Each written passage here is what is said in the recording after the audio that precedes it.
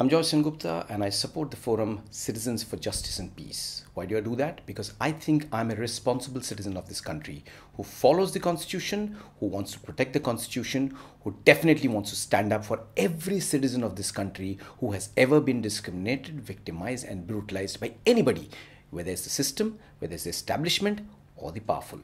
And you ought to support it too, because you, I believe, are a responsible citizen, aren't you? So there you are. These are simple values to protect and follow: justice and peace. Stand up for justice, stand up for peace, support Citizen for Justice and Peace.